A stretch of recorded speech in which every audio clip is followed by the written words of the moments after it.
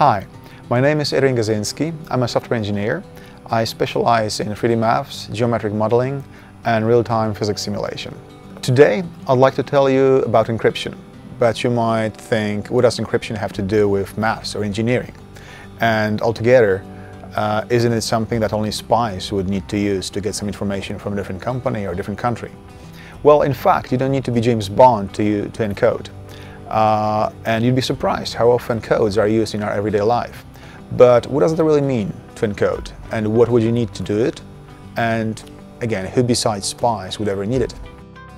Imagine you have a friend with whom you want to share a secret. And that friend has moved far away, so you need to write him a letter. But you also know that that friend has a sister who's really snoopy. And if she only gets a chance to read that message, she'll tell everyone. So what can you do? So you'll need to use a code or a cipher. A code is a secret language that can be only understood by people who know the key. And the key is the information on how to read that code. So let's say that the code you set up with your friend is the following. In your letters, in every word, every letter you write will be replaced by the letter that follows it in the alphabet. So when you write a word and you want to write letter H, you'll write I instead. Instead of E, you'll write F. Instead of L, you write M, and so on. So this kind of method is one of the simplest and most widely known. It's called Caesar cipher, as it was used by Julius Caesar, a great military commander in ancient Rome, who used it for private correspondence. I'm sure many of you have heard about Morse code, often used by sailors. So how does it actually work? Each letter or numeral is replaced by a series of dots or dashes, which correspond to short or long impulses.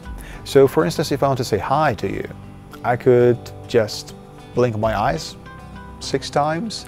That's because letter H is represented by 4 short blinks, and letter I is represented by 2 short blinks.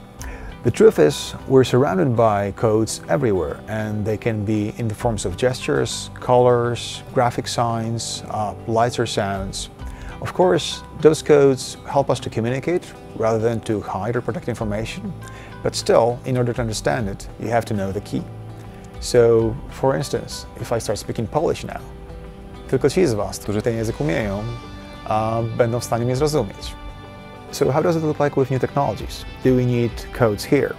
Well, think about using your phone, think about writing an email, or think about when your parents use a credit card. Without encoding your parents' credit card information, for instance, anyone could use it, and anyone could make payments without your parents' permission. At my work, I use a lot of codes too. I need them to communicate with the computer. But the fun part is, actually I get to design how the computer will understand and interpret my codes. I don't have to use only mouse or keyboard, but I can interact with the computer making natural gestures with my hands and fingers. To visualize my movements, the computer needs a specific software, and that's also a series of codes. Now, I guess it's your turn to learn about codes and ciphers. Have a great class!